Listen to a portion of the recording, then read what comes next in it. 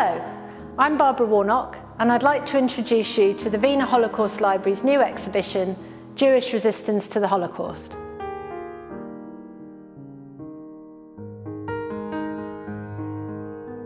We tell the story of the uprisings that took place in Treblinka, in Sobibor and in Auschwitz camps, and also some of the other resistance that occurred in terms of the intelligence gathering that Jews in Auschwitz engaged in, some of the personal documents that some people there kept of their experience and actually buried in order to try and preserve them for future generations.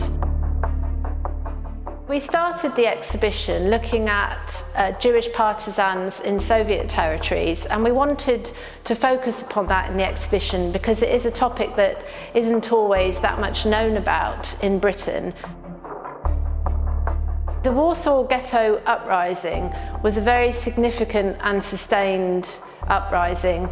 We focused on the story of Tosia Altman, who was a courier for resistance groups, which meant that she travelled on false papers from ghetto to ghetto, passing information, intelligence, training people, sometimes helping to gather weapons. We have a very strong collection of material from Belgium. We have a number of testimonies that look at urban guerrilla fighters and tell the stories of the kind of armed networks engaged in attacks and sabotage and also rescue missions.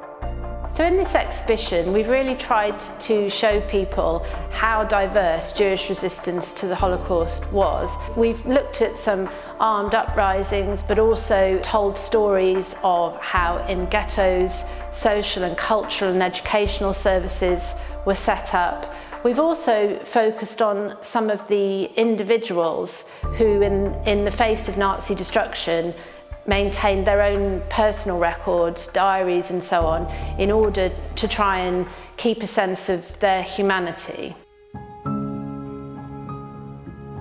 Philip Mannis was a prolific journal keeper, and while he was incarcerated in Theresienstadt ghetto, he maintained diaries and journals, and the Wiener Holocaust Library is lucky to have his collection of these, and it's a really extensive collection of books and documents. These give information about his own life and experiences, but also give information about the cultural programs that there were in Theresienstadt ghetto.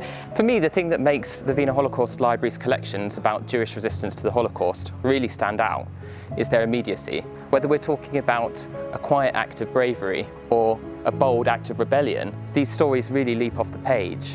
And the reason for that often is that they were gathered either during the time of the Holocaust or in the years that immediately followed. The Wiener Library's head of research, Eva Reichmann, gathered over 1,000 testimonies in the 1950s, and many of those stories are featured in this exhibition for the first time. People often think that they know a lot about the war and the Holocaust, but the stories that we've uncovered in this exhibition show that there's so much more to be learned and so much more to tell. And we're really looking forward to welcoming you to this exhibition soon.